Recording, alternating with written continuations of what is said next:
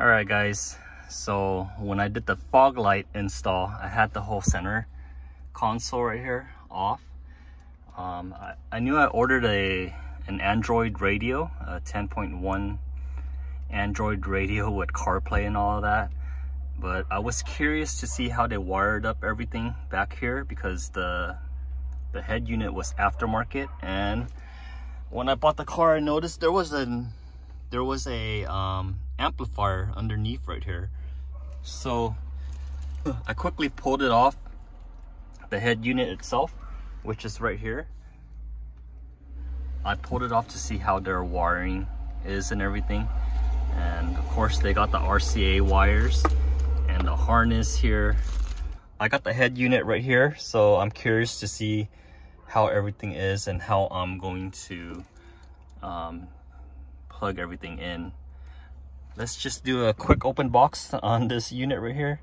So I got this off of Amazon for $120 something. It's inside. Backup camera, wiring, mounting plates,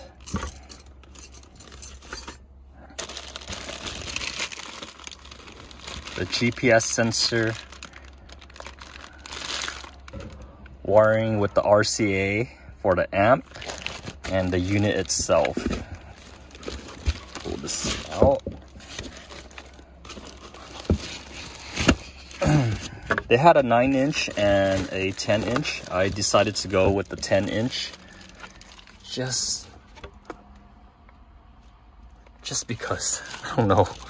I think the 9 would fit better, but I just went with 10 just to have a bigger screen. But I'm glad to see there's RCA wires right here, so it's pretty much gonna be plug and play, hopefully. All right, I studied the wiring harness that came with the radio, and I got 2 RCA jacks. It just says one for left out, one for right out. But on my car, how the previous owner wired it, they got one set front right, left right, and then another set right here that's front left, back left. So I went on Amazon and I ordered RCA Y splitters. Wait for that to come tomorrow, and then we'll try to figure this out. All right guys, so I'm back. It looks very complicated when you have everything out like this, and it could be overwhelming, but don't be scared or don't worry. It's very straightforward. For me, everything was already wired up for the speakers, and we already know through common sense that red is power, yellow is constant, and black is the negative or the ground wire. What I did not know was what this blue wire does and what this green wire does. Seems like they wired the green wire together with this blue wire that goes to this black wire. So I had to look on back of my original radio that I pulled out, and I looked up the wiring diagram, and it looks like blue is to power on the amp, and on our new harness right here it has a blue wire for the amp. You can see, it says antenna over here on this wiring harness. It has amp control, so I'm gonna wire it to this wire, and this green wire I'll connect it together. With the power, the yellow, red, and black, I'll wire it right here to red, yellow, and black. I got my soldering iron right here, and I have a roll of duct tape. After soldering, I'll duct tape it. All right guys, I got everything soldered in, and we're gonna cover it up with electrical tape. Then we're gonna wait for the RCA wire, the splitter, to come through so we can plug this portion on, and then we should be good to go. So I ordered a Y splitter and I'm waiting for that to come through. And in the meantime, everything here is kind of paused. But I wanted to make a video on painting some accessories, I guess. So this trim is off, but as you can see around right here, there's a bunch of nicks and dings on it. I'm deciding to paint it white to match white on the outside. So we're gonna go to Home Depot and get some primer, sanding paper, and white paint. All right, the center console, we can't take this, we can take all of the electronics out, but I don't want to because it's too much work, I feel. Let's see. It's a couple of screws, but I think I'm just gonna cover it up and we'll just sand on the outside right here and then wipe it down and we'll spray it white. Guys, so I sanded the piece as best as I could and I wiped it down with alcohol. I'm gonna tape it up now and then we're gonna spray it. All right, I got everything taped off and it's meticulous inside the vents because from the factory this was sprayed as well, and I don't know if they did it by hand or whatever, but yeah, it's taking forever. I'm gonna wipe it down one more time and finally spray the primer. All right, I got both pieces wiped down right here in front. I'm gonna spray the primer on first.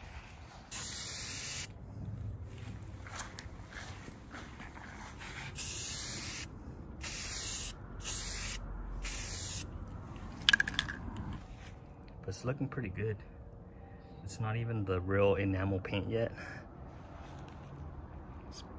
I'm liking the white. All right, I got the white gloss on and I'm kind of impatient and I just set it up on the tree right here so I could spray it all around.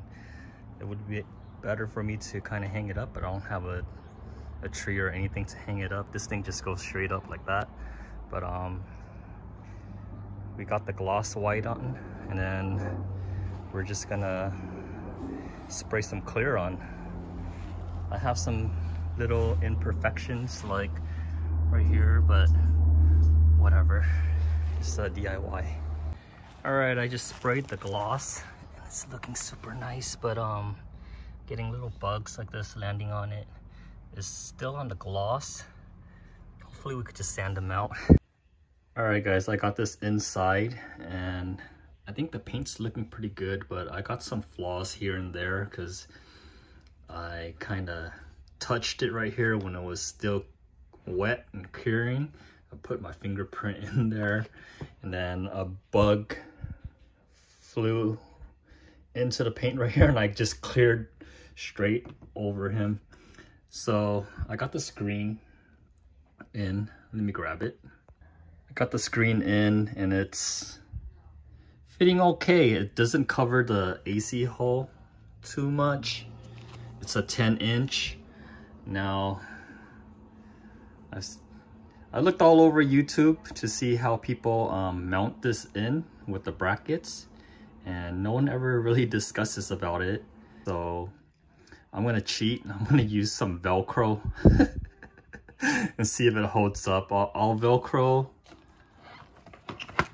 the back of the screen here, and then right here I'll put a big giant piece of Velcro right here and get it to stick, and I'll report back if it holds up or not. All right guys, I got everything in. It's been a week later. Only got time on the weekends to do these things and kind of shoot the videos and all of that, but the radio's in. I got it attached to the center console. The center console came out very good with the Rust-Oleum. The only regret is I wish I waited a little longer before handling the center console, because I started touching it and handling it like a day after, and the paint was still soft, so I put little dents and things like that into the paint, but for the most part it looks okay. The white's matching with the white paint outside. But with the radio, I'm pretty happy with it so far.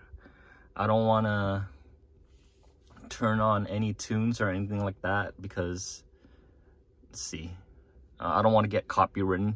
They provided a sample MP3 in here, but I haven't downloaded any MP3s in like 10 years or so. I don't have any new music bought at all. I bought this because it has Apple Play and it's gonna connect to my phone and all of that. But yeah, this thing is just like having a tablet as your head unit, and it has all of these features and everything. The apps right here, going through Wi-Fi. You could get YouTube on here, watch videos and all of that, but I haven't done that yet because I haven't had time. All I have been really doing is using the radio, which works. The radio's right here. It only has FM, no AM, and the sound that comes through is pretty clear. What else is there? That's pretty much basically it. I could do more in-depth videos. I know this video's kind of going overtime right now. I gotta piece everything together, but yeah, it's too many things going on with this video. I'll probably break it out into smaller specific topics, I guess. But yeah, you guys let me know in the comment section down below what you want to know about this radio. I'll try to do my best to answer your questions. But yeah, this is totally packed with features, way more than the original deck and all of that, especially when you couple it with Wi-Fi or tether it with your phone. Just having YouTube on here is like crazy already. But yep, let me know in the comment section down below what you guys think. Besides that, I hope you guys have a great day, and I'll catch you guys on the next one. Bye.